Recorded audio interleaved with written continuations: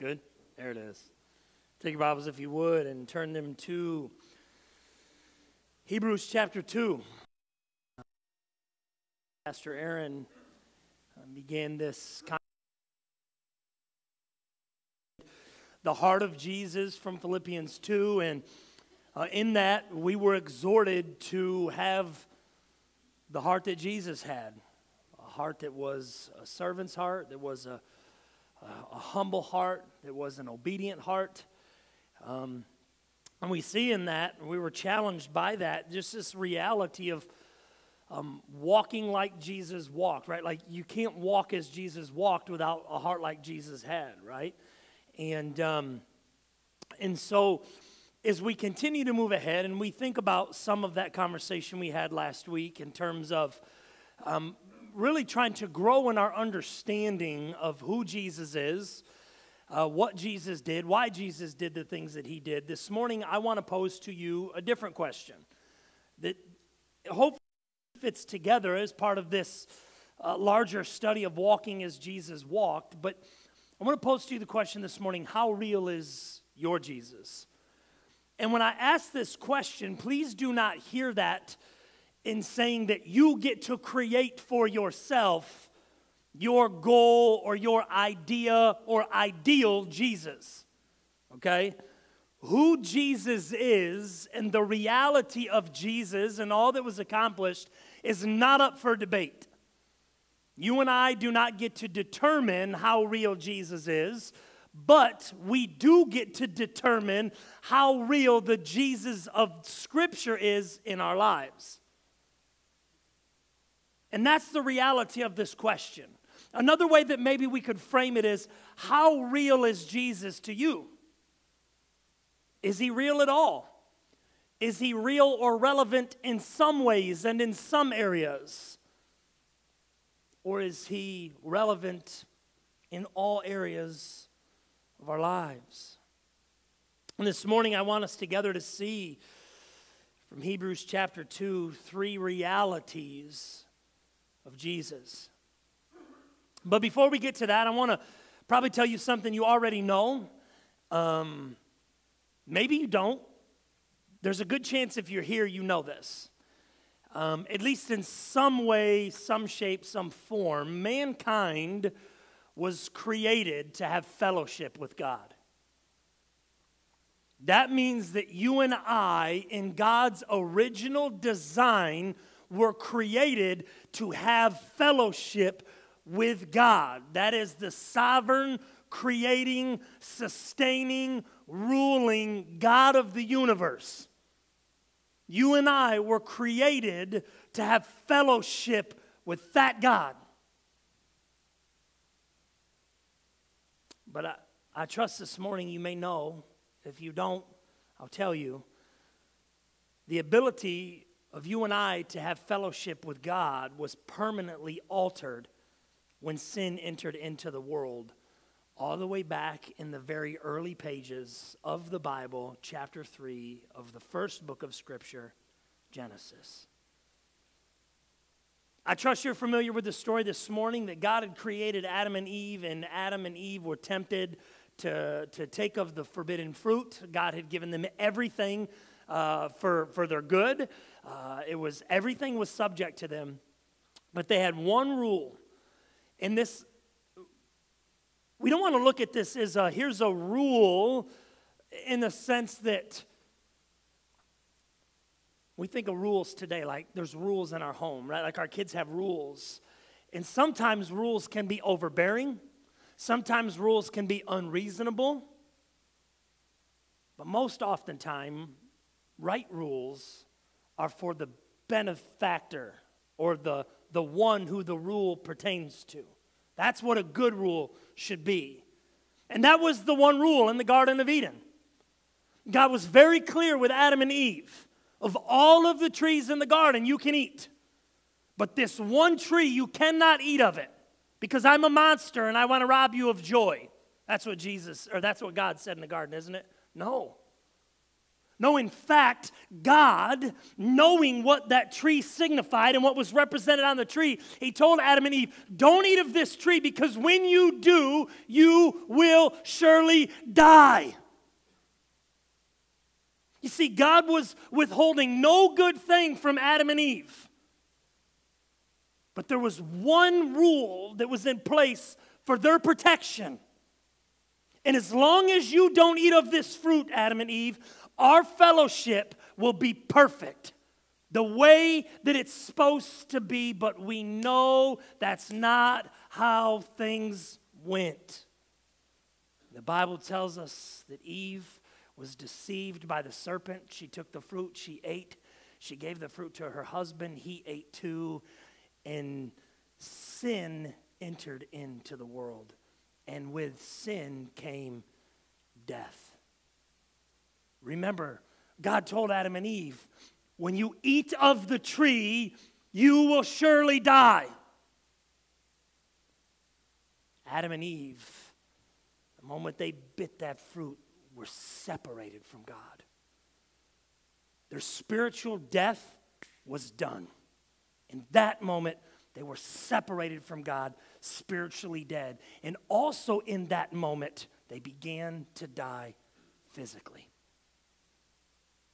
And when they ate of the fruit, God had to say, okay, here's what's going to happen now.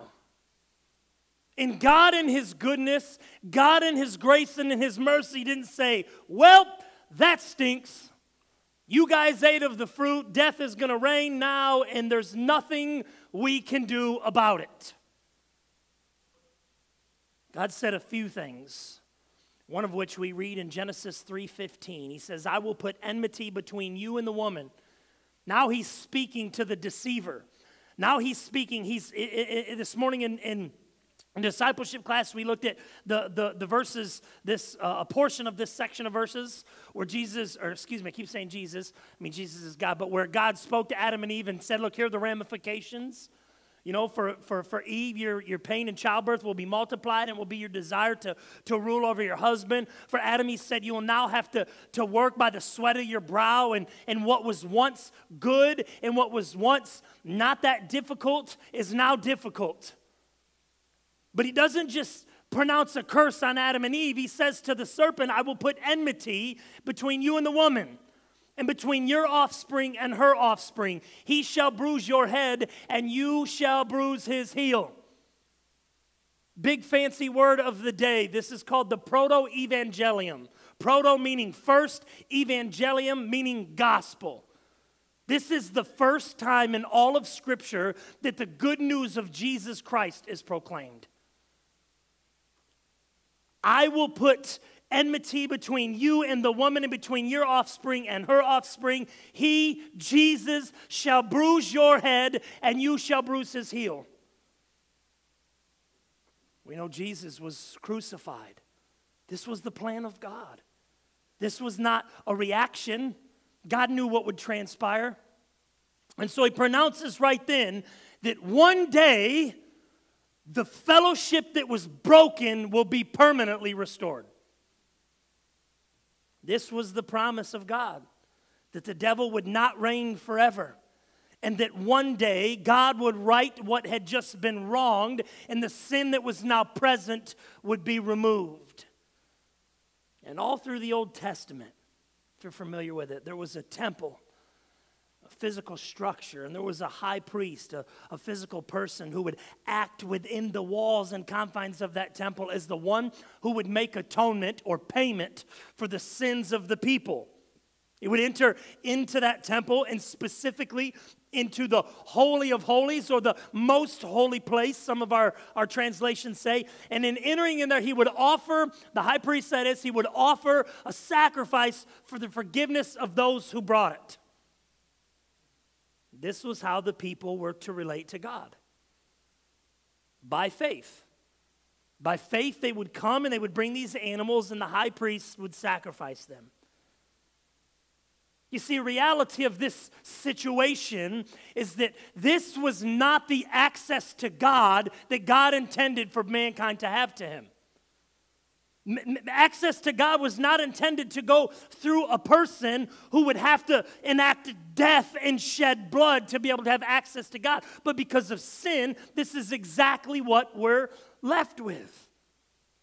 Sin had changed the reality of how it was people, because we're now sinful, can relate to a holy God. And part of God's plan, as we looked at in Genesis 3:15 a moment ago, was to restore access to himself of the people. It was to reestablish a relationship and to reestablish our ability to have contact with him. The promise of God was one day there would be a means, one day where the people could once and for all be made right with God. No more once a year sacrifice by the high priest in the temple, in the Holy of Holies, only to be done 364 days later once again so that your sins could be forgiven. The promise of God was that one day sin would be dealt with once and for all.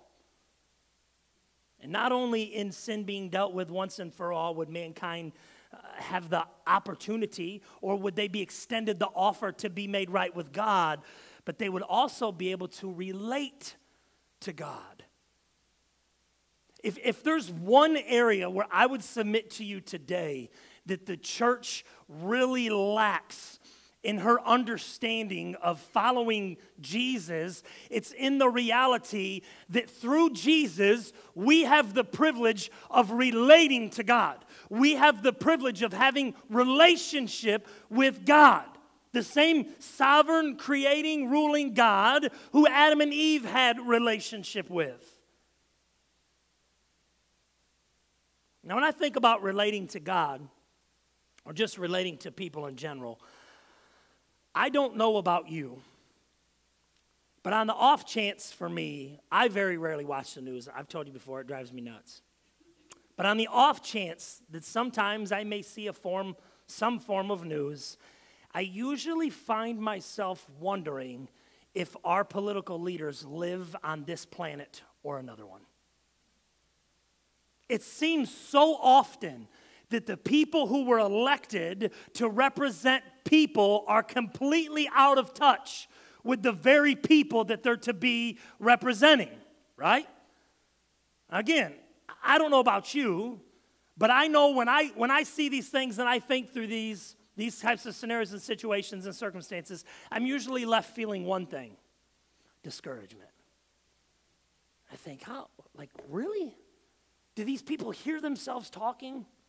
Do they understand the reality of people who are living and are we on this planet right now?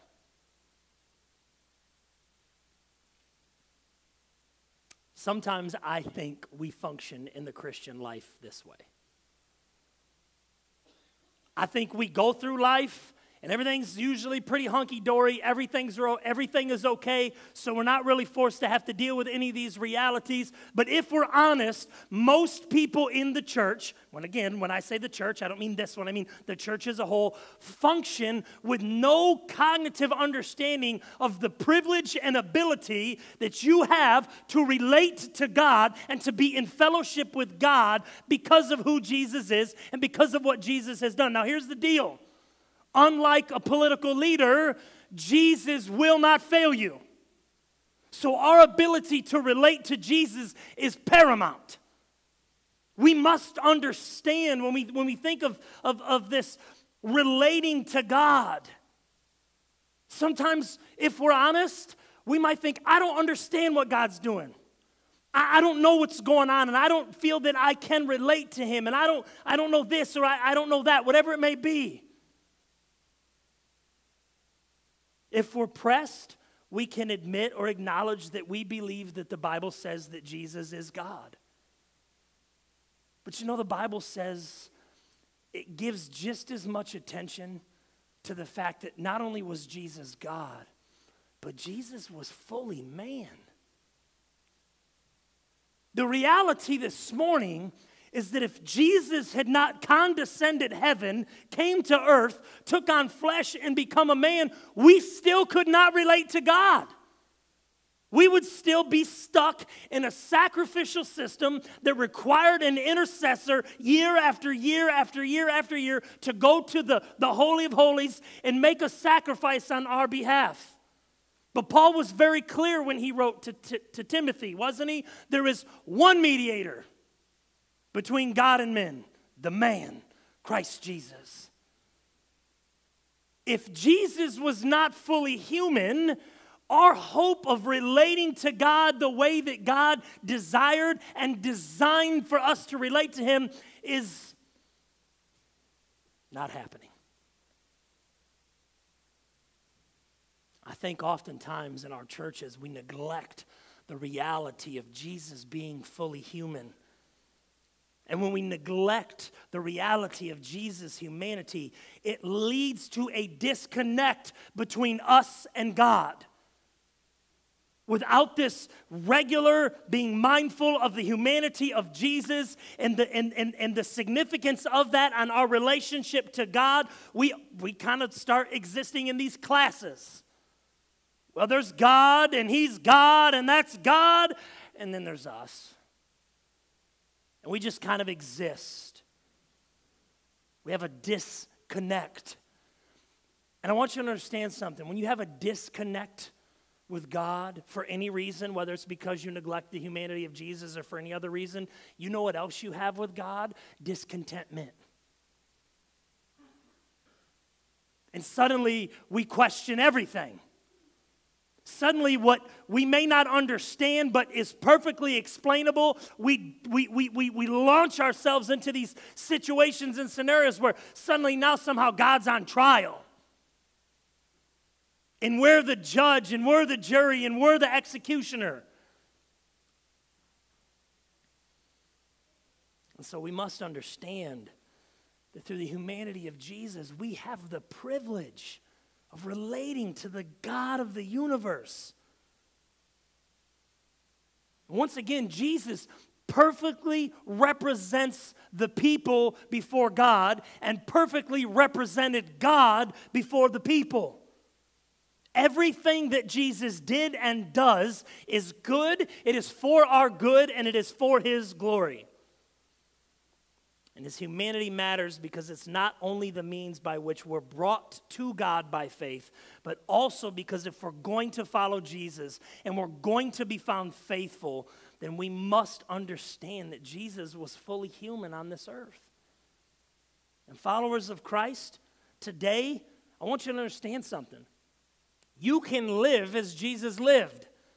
You can walk as Jesus walked. Because like Jesus, you're human. Pastor Aaron waxed eloquently last week, Philippians chapter 2. Jesus did not cease to be God when He took on the form of a man, but He lived, functioned, and everything that He did to the glory of God, He did as a man, as a human. And in doing so, set an example. And this once and for all access to a right relationship with God on the basis of Jesus' humanity is exactly what the writer of Hebrews is talking about in our text this morning, verses 14 to 18 of chapter 2, when he's writing about the sacrifice of Christ as a human being. Christ had to suffer and die as a human in order to make payment once and for all for the sins of mankind, or for humans. To save humans, He had to die as a human. And the great promise of Scripture is that because Jesus was fully human, He not only sympathizes with the weaknesses of humanity, but He enables mankind to relate to God in their humanity. Sorry, I hit the button. I didn't mean to. I want to read our text together, verses 14 through 18 of Hebrews chapter 2. Since, therefore, the children share in flesh and blood, He, Jesus, Himself likewise partook of the same things, that through death He might destroy the one who has the power of death, that is, the devil, and deliver all those who through fear of death were subject to lifelong slavery. For surely it is not angels that He helps, but He helps the offspring of Abraham. Therefore, He He had to be made like his brothers in every respect, so that he might become a merciful and faithful high priest in the service of God to make propitiation for the sins of the people. For because he himself has suffered when tempted, he is able to help those who are being tempted. 3 realities this morning when it comes to, or as it pertains to, the humanity of Jesus. And the humanity of Jesus and these realities ought to compel and empower us to walk like Jesus. Reality number 1, I saw you guys already saw it. He died. Since therefore the children share in flesh and blood, he himself likewise partook of the same things, that through death he had to die. The only means of permanent restoration of sinful man to a holy God was the sacrificial death of the perfect, spotless, sinless Son of God. He had to die. But to die as God would not only be impossible, but it wouldn't have the same effect.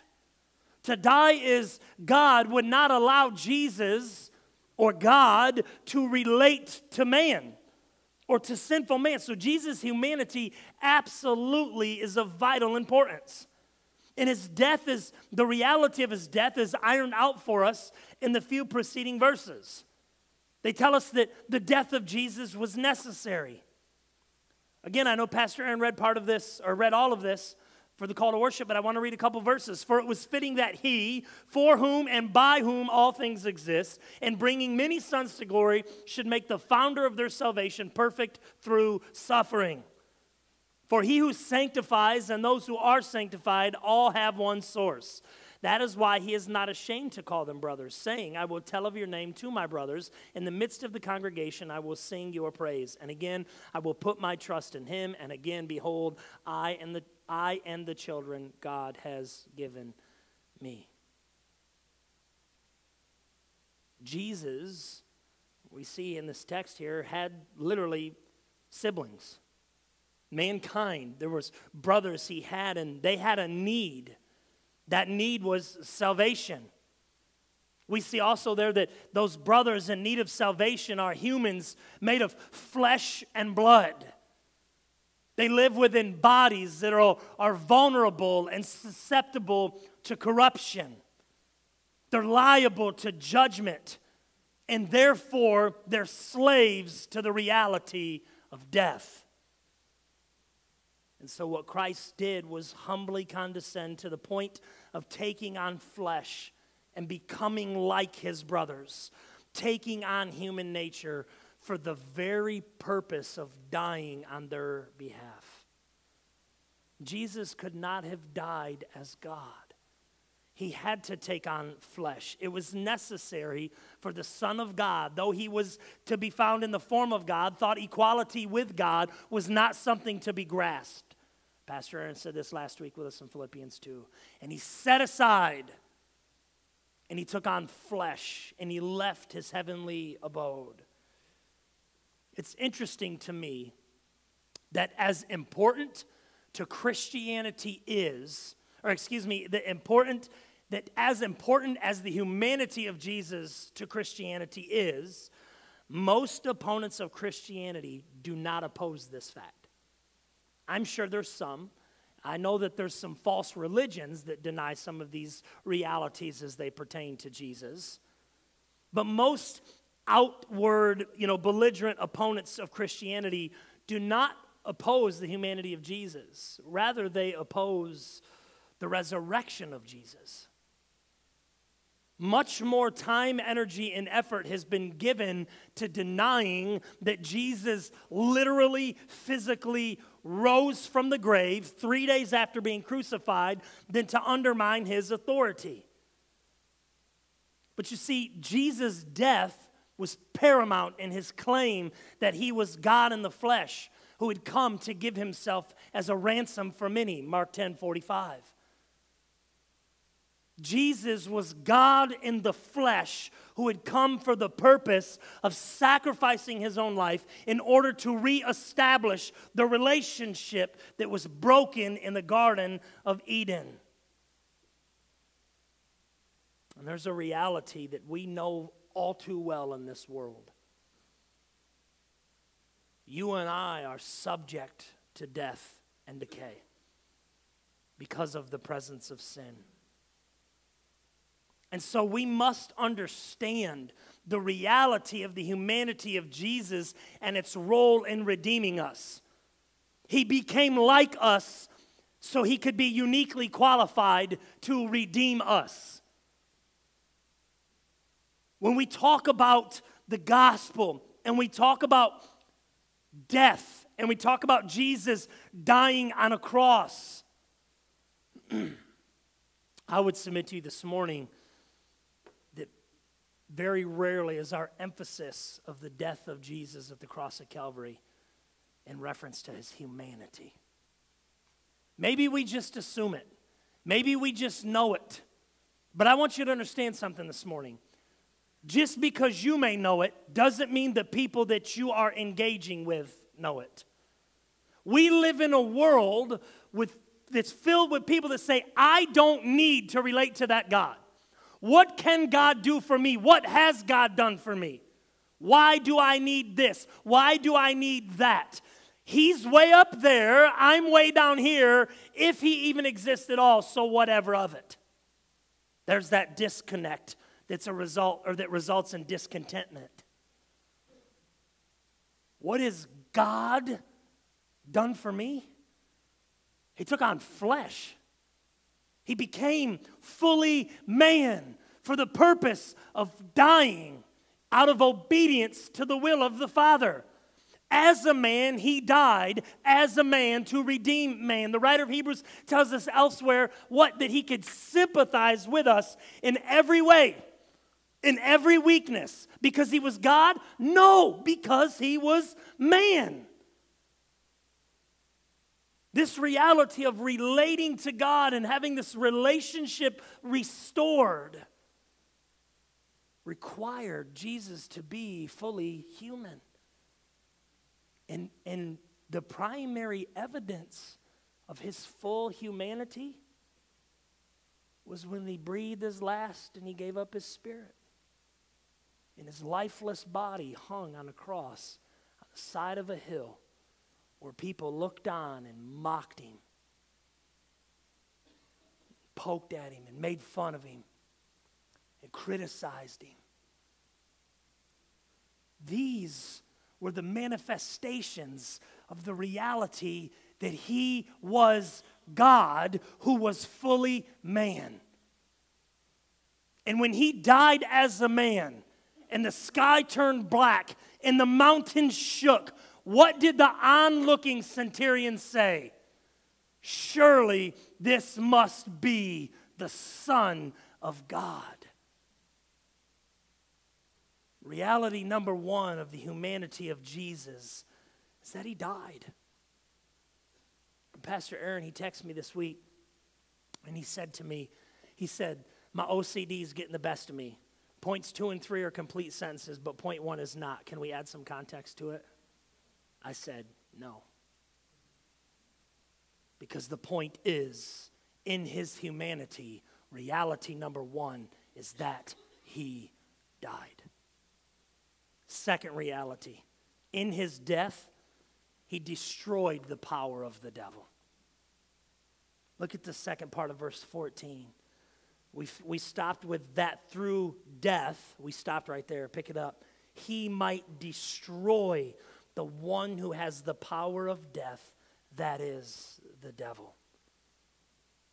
Death is the greatest manifestation of the power of the devil.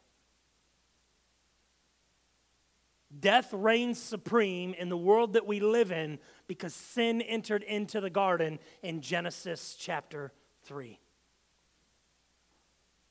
And while Jesus did not take away the reality of the presence of physical death in this world now, His death did take away the power of the devil to wage death against believers, or mankind really as a whole, as a tool to overcome us and to achieve his victory.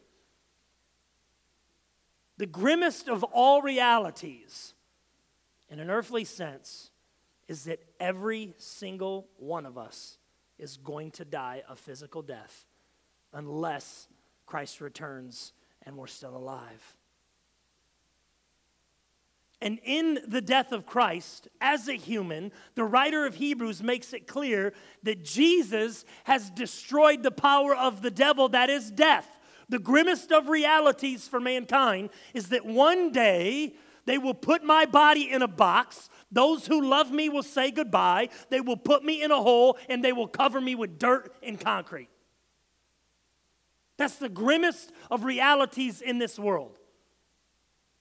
It has the potential to overcome people with fear, worry, and anxiety. The thought, and let me say this. For most believers, I don't think the death or the reality of death is what really causes us to be anxious, to worry, to have fear.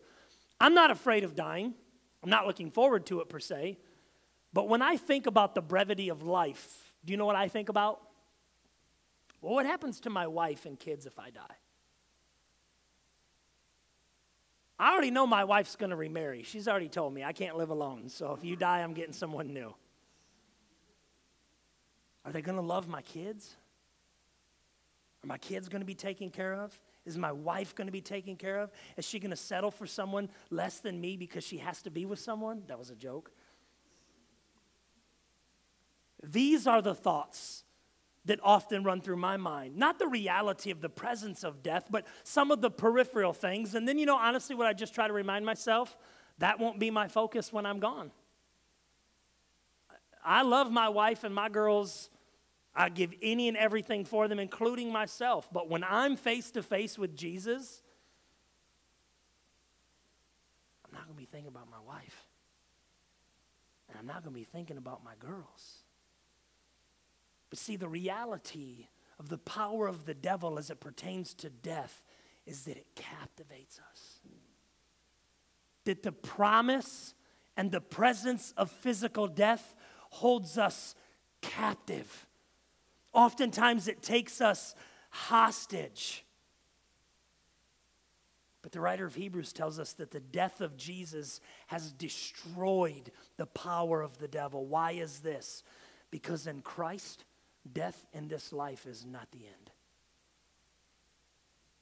The week of Vacation Bible School, before we went on vacation, some of you may know this, I spent Tuesday in Illinois, where we came from, where I was a youth pastor for almost 4 years. And a mom of some of the kids who were in our kids program and youth group, depending on their age when we were there, she died 1 week before her 48th birthday. 2 youngest kids, twins, had just graduated high school. It doesn't really seem right, does it? You go there and you sit and you see this church, it's full of people, and they're crying and they're mourning. And the reality that morning was that death is very real. And as much as we do grieve the presence of sin and death and all that it entails in this life, what gives us hope as we sit in that church 2 Tuesdays ago was the reality that that was not it. That was not the end. One day we'll see Susan. Why? Because Jesus has overcome the power of the devil that is death. Yes, we lament the reality of death. Jesus lamented the reality of death prior to his own death. Perhaps you've heard somebody preach John chapter 11 and Lazarus. Shortest verse in all of Scripture, 2 words, Jesus wept. And maybe you heard somebody say, yeah, Jesus was crying because he was sad Lazarus died. Jesus was not crying because he was sad Lazarus had died. Number one, Jesus knew Lazarus was going to be alive in about 3 minutes. Jesus approached the tomb where Lazarus laid after he said to his sisters, where is he? He approaches the tomb, and John sets the scene. doesn't he? He says that the people are mourning and they're weeping. And this has been going on for days and days and days. The beloved friend of Jesus had stopped breathing and was placed into a tomb. And Jesus wept because of the presence of sin and death. The lifeless body of Lazarus in a tomb was the outcome of the forbidden fruit being eaten. Jesus stood outside the tomb of his friend and he wept because he saw a world that was overcome by fear and anguish and death because of the presence of sin. But in Christ, this life is not it. The writer of Hebrews says here that Jesus destroyed the one who has the power of death, that is the devil. The word destroy can mean eradicate, but typically refers to nullifying or neutralizing or depriving of power. You see, Jesus did not eradicate death in his death. We still understand this reality. People die. But he did take away the sting of death. He did rob the devil of his primary power of overcoming mankind through death. Because if death is not the final say in this life, then the devil cannot wage death over our head as his victory. He has been defeated. Consider the words of Paul in his letter to the Colossians, Colossians 2:14. By canceling the record of debt that stood against us with its legal demands, this he set aside, nailing it to the cross. He disarmed the rulers and authorities and put them to open shame by triumphing over them in him. Jesus was victorious over everything that the gates of hell could wage against him in his humanity. He robbed the devil, the deceiver, who got Adam and Eve to take and eat of that fruit. He robbed him of his power and his ability to hold you and I hostage. What a promise of God. And what a demonstration of the power of God. The record of our debt, Paul writing to the church at Colossae, it carries with it legal demands. That's what we just read in Colossians 2. Literally, because of sin, the demand was shed blood to make a payment to appease God. But it couldn't be just any blood. It had to be blood from a perfect human. And Jesus shed that human blood, and in doing so, he disarmed the devil and all of his minions. The devil has been put to shame. Jesus has triumphed. And because this is true, the devil can no longer bring charges against those who trust Christ because the payment has been made. The demand has been satisfied, and the devil has been disarmed. So the death of Christ not only disarms the devil, but it delivers mankind. Jesus disarmed the devil, reality number 2. But reality number 3, he delivers mankind. It says he destroyed the one who has the power of death, that is the devil, and deliver all those who through fear of death were subject to lifelong slavery. To deliver those who were in bondage under the promise of physical death. For surely it is not angels that he helps, but he helps the offspring of Abraham, those who believe. Therefore, he had to be made like his brothers in every respect so that he might become a merciful and faithful high priest in the service of God to make propitiation for the sins of the people. For because he himself has suffered when tempted, he is able to help those who are being tempted. The death of Christ not only fulfilled the will of the Father, but it served to deliver mankind. Christ's death as a real person, it yields deliverance to those who trust Christ. And let me phrase that. Christ's death as a real person yields deliverance to those who trust Christ. It yields deliverance from death and its power, its fear, from the wrath of God. from yielding to temptations. You believe that? Jesus, in his humanity, delivered you from death and the fear of death. I would submit to you this morning that I think there's a great chance that the greatest idol in our culture is our health. You ever seen some of the nutritious drinks people drink or things people eat in the name of health? Now, don't misunderstand me. I'm not saying we shouldn't strive to take care of ourselves. We should. There's biblical precedent for that. We absolutely should. But why does the pursuit of the best health all the time, in every way, at every expense, captivate us? Ultimately, because what's the opposite of health? Was sickness. Oftentimes, what accompanies sickness? Difficulty, struggles, and ultimately we know what the Bible teaches us, right? That it's appointed unto man once to die. Like, these bodies are going to fail us.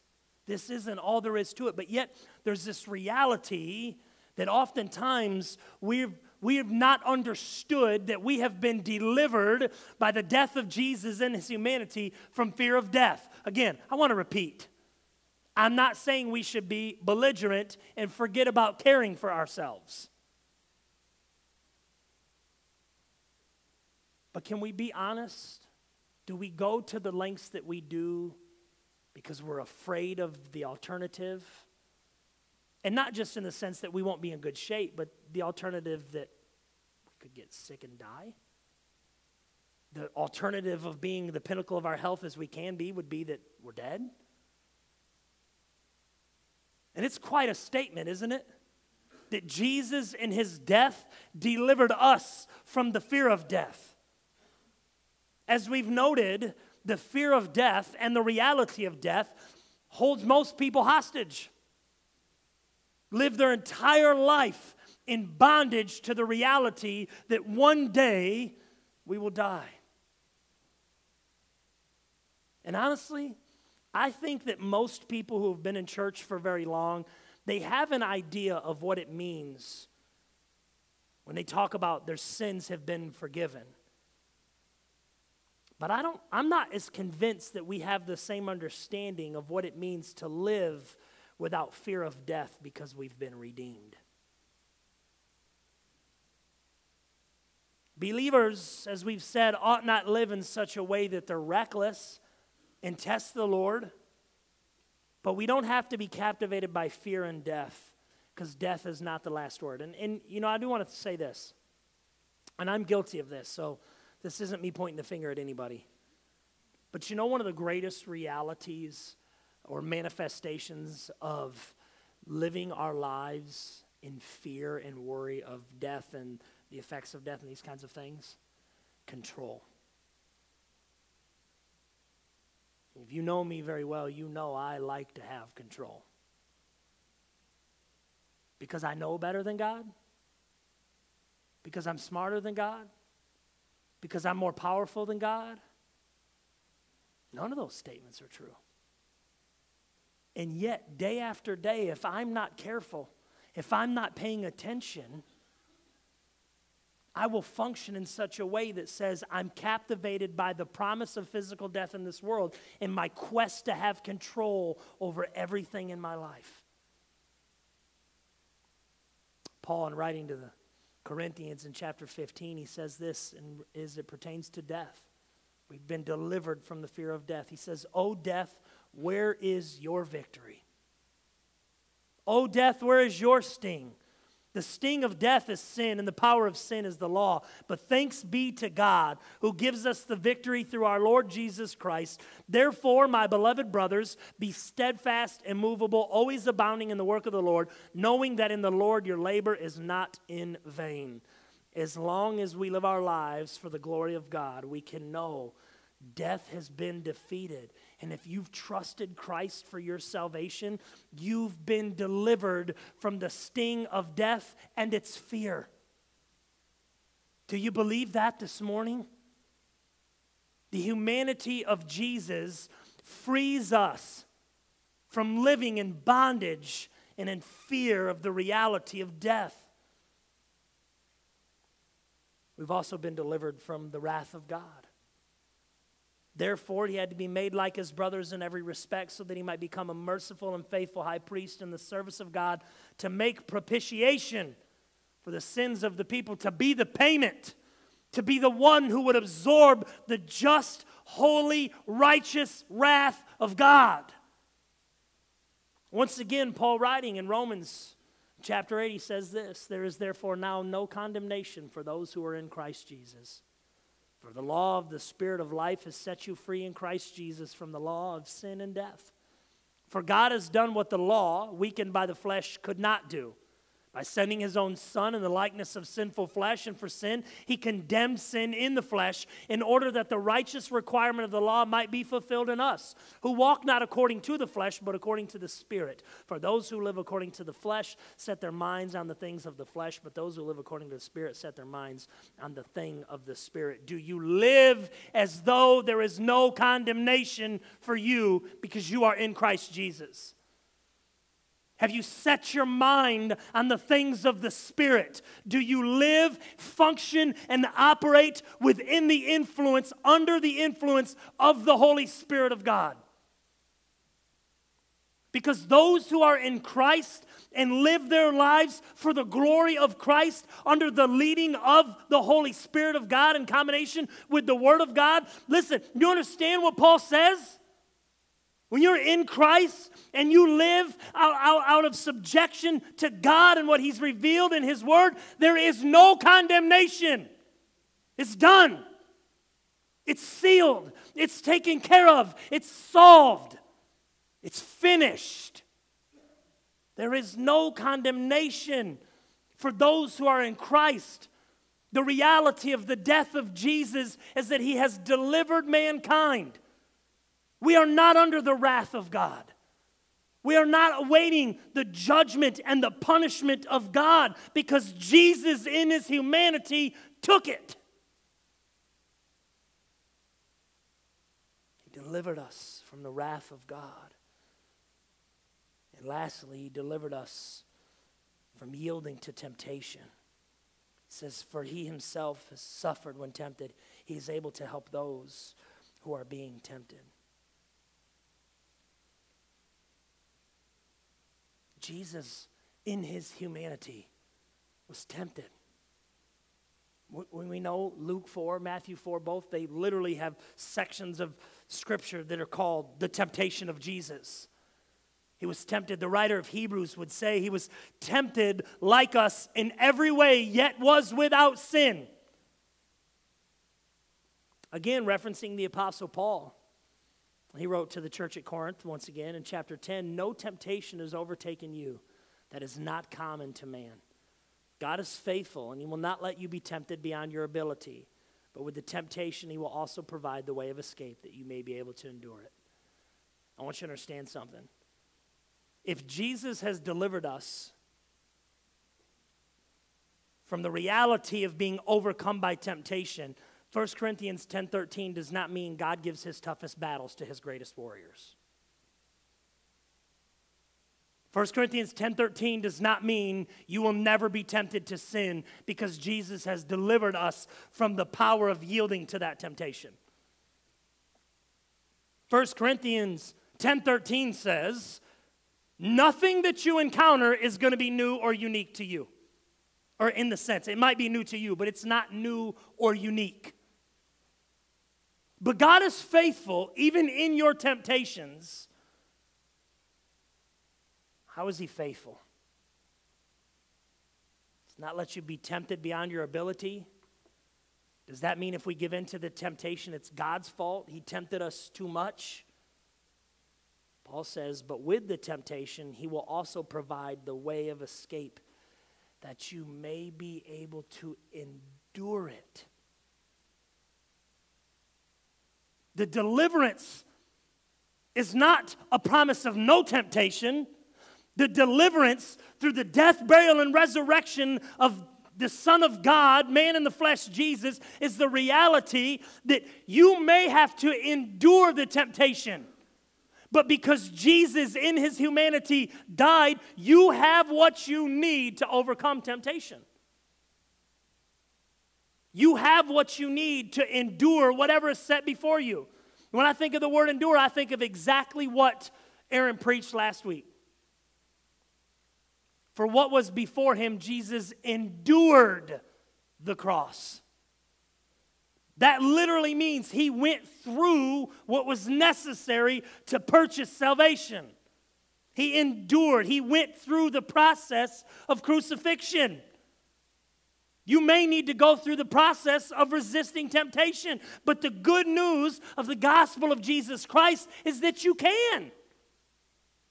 You can, because you have a high priest who was tempted in every way, yet was without sin. Understanding the humanity of Jesus is vital to the spiritual life, the spiritual health of those who profess to know Christ. Because salvation, the salvation that the Bible teaches us we have in Christ and through Christ, is not from an inanimate object of whimsical being and wishful thinking. Salvation is from the Son of God who took on flesh for the purpose of fulfilling the plan of the Father, redeeming sinful man to the glory of the Father. And this plan was fulfilled by a human so that he could be uniquely qualified to reunite humans, man, to God and reestablish the relationship that was broken. Because of the humanity of Christ, believers, they can commune with God. And the reality of Jesus in your life determines the depth of your relationship. I want to restate that. The reality of Jesus in your life. That's the question this morning, right? How real is your Jesus? The reality of Jesus in your life is determined by the depth of your relationship with Jesus. You see, if the Jesus of Scripture is little more to you than a ticket to not go to hell when you die, then your communion with the Father is probably shallow and lacking, and you are probably living in bondage to the reality that one day you will die. If this is how you regard Jesus, then you most likely have not understood that you are free from the penalty of sin and death. And instead of fleeing from them, you run to them. But if Jesus and his humanity is real, then your freedom and your restoration to the Father are far more than just a cognitive understanding, or as we referred to a moment ago, a ticket out of hell. If Jesus and his humanity are real, then for the church they should be life-giving, enabling you to freely run to the Father and to rest in the finished work of the Son, because sin has been defeated and the power of sin and death no longer has dominion over you because you have been delivered. How real is your Jesus this morning? The goal is complete restoration in the next life. But this life is a foretaste of the life that is to come. How real is your Jesus? Let's pray. Father, I thank you this morning for the reality of the humanity of Jesus.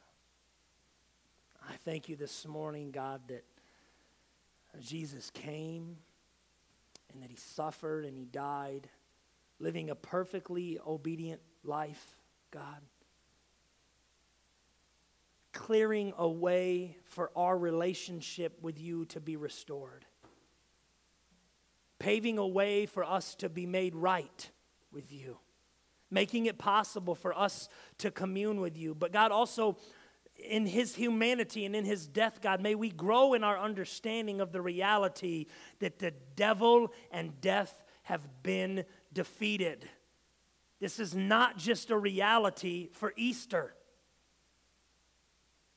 The devil and death being defeated are paramount to the Christian life. God, help us today to see that in the humanity of Jesus and in his defeat of Satan and his tactics, the cross of Calvary, God, those who place their faith and trust in Christ have been delivered. We don't have to live in bondage to the promise of physical death. We don't have to live in fear of absorbing your wrath ourselves, or, God, in a sense where we're overcome by temptation. God, we've been delivered by so great a high priest, Jesus, who can sympathize with our weaknesses, yet was without sin, rendering him uniquely qualified to redeem sinful man. God, impress upon our hearts today the reality of being restored into a right relationship with you through faith in Christ. Impress upon our hearts today, God, the reality of being free. Help us, God, to look to you, to desire that communion and that relationship, God, that you have made possible through Jesus. May you strengthen us. May you build us up. God, may you encourage us. May you draw us near to you. God, that we could be a little more like Jesus today than we were yesterday. And that we could rest knowing we're free. In Jesus' name we pray.